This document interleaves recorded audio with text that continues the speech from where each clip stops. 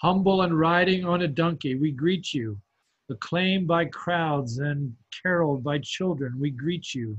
Moving from the peace of the countryside to the corridors of power, we salute you, Christ our Lord.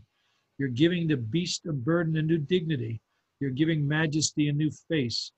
You're giving those who long for redemption a new song to sing.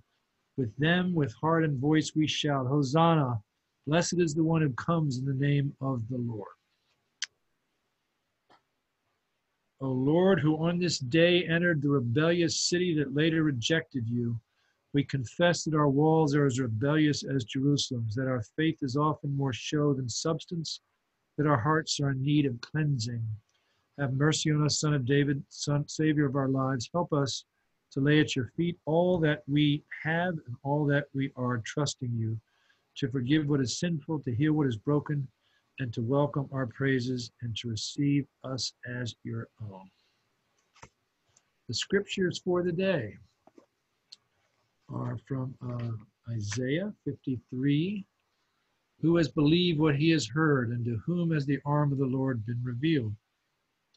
For he grew up before him like a young plant and like a root out of dry ground. He had no form of comeliness that we should look at him, and no beauty that we should desire him. He was despised and rejected by men, a man of sorrows and acquainted with grief, and as one with whom men hid their faces. He was despised, and we esteemed him not. The gospel lesson is from the 21st chapter of Matthew.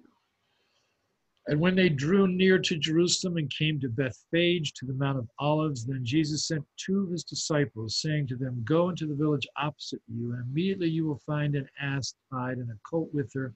Untie them and bring them to me. If anyone says to you, You shall say, The Lord has need of them, and he will send them immediately.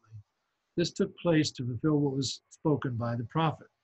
Tell the daughter of Zion, Behold, your king is coming to you, humble and mounting on an ass, and on a colt, the foal of an ass.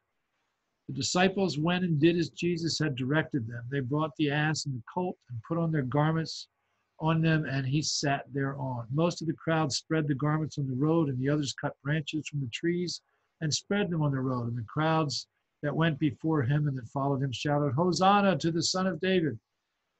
Blessed is he who comes in the name of the Lord. Hosanna in the highest. And when he entered Jerusalem, all the city was stirred, saying, Who is this?